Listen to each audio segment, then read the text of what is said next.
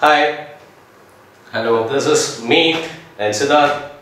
Wait, today's topic is stress strain graph. Right? What is the topic? Stress strain graph. You know, which is the most beautiful graph in the world? So, Steffi graph? Yes, Steffi graph. You are a fan of Steffi graph? Yes, sir. Show it to camera. So, most beautiful graph is Steffi graph, right? Most beautiful Yes, graph is Steffi graph. But we are going to discuss about stress strain graph. Right? That is for a ductile material. Actually, the stress strain graph is the result of tensile test. Fundamentals of tensile test we have discussed in the previous video, right? You know, what are the properties that can be found from a tensile test? Can you list out? Do you remember what are the types of load? Yes. Tensile load, Tensile load, compressive load, fatigue load, impact shear load, torsional load, impact load. Tensile load is, it is axial pulling. When you are pulling a specimen, what happens? There is an elongation. There is an elongation or deformation. So the deformation can be divided into two types. One is elastic deformation and another one is plastic deformation.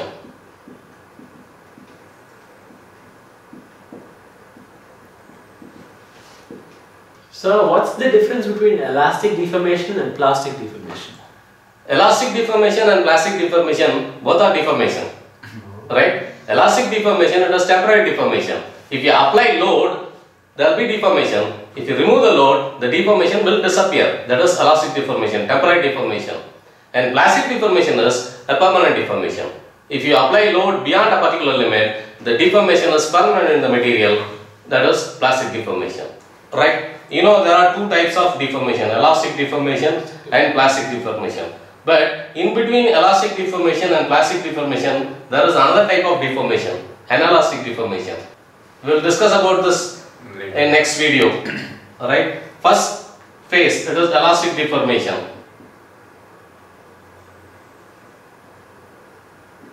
From here to here, it is elastic deformation, and from here to here, it is plastic deformation. Or we can put like this: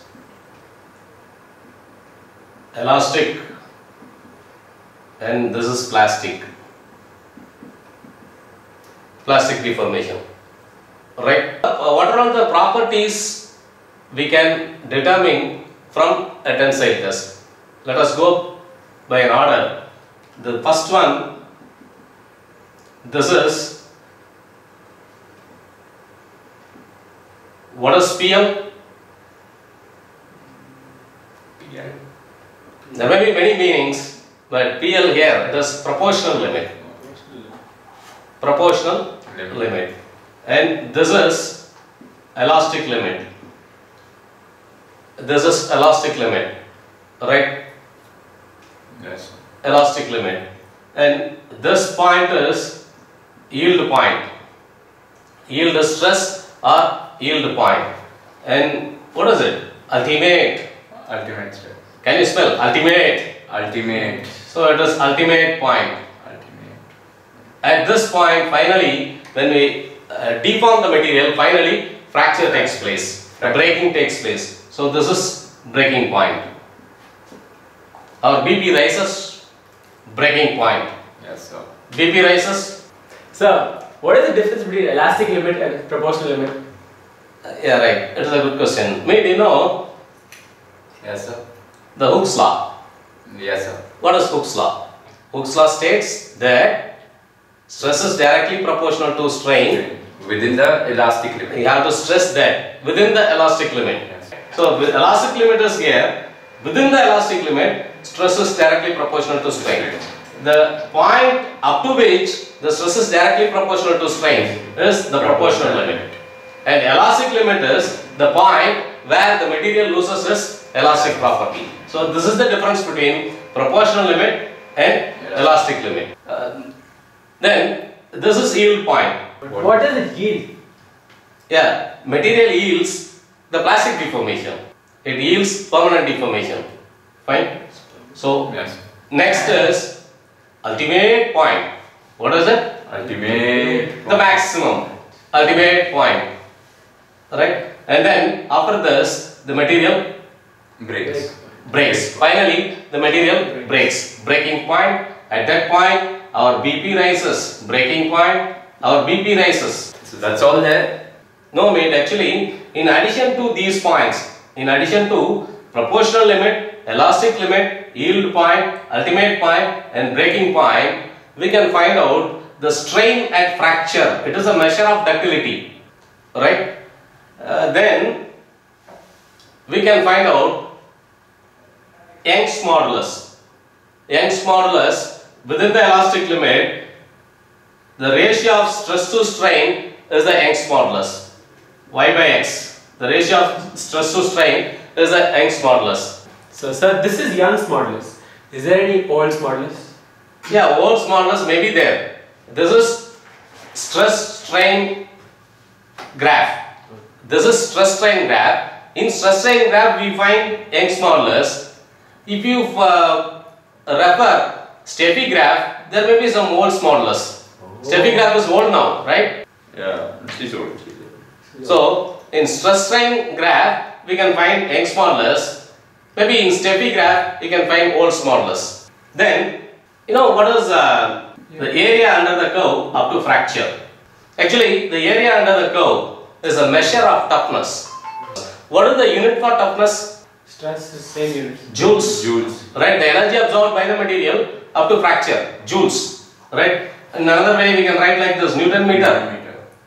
Newton meter. Okay. Now you check the area. Stress square, Newton per meter square. Strain, no unit. Area, it is Newton per meter square. Newton per meter square. The area under the curve is Newton per meter square. If you take Newton meter, the energy absorbed by the material up to fracture per unit volume, meter cube. If you put meter cube, this will become Newton per meter square.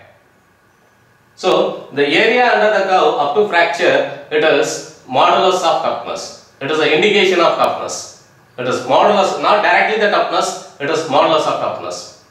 So what is, you have drawn an area here also, so what is this area called, sir, till up to elastic limit? Yeah, up to elastic limit, the area under the curve up to elastic limit, it is modulus of resilience. It will be useful in spring materials. So, sir, what are the definition and the units of these points? Yeah, good question. Actually, the proportional limit, definition for proportional limit, the stress limit up to which the stress is directly proportional to strain. That is proportional limit. Elastic limit is the stress limit up to which the material has elastic property.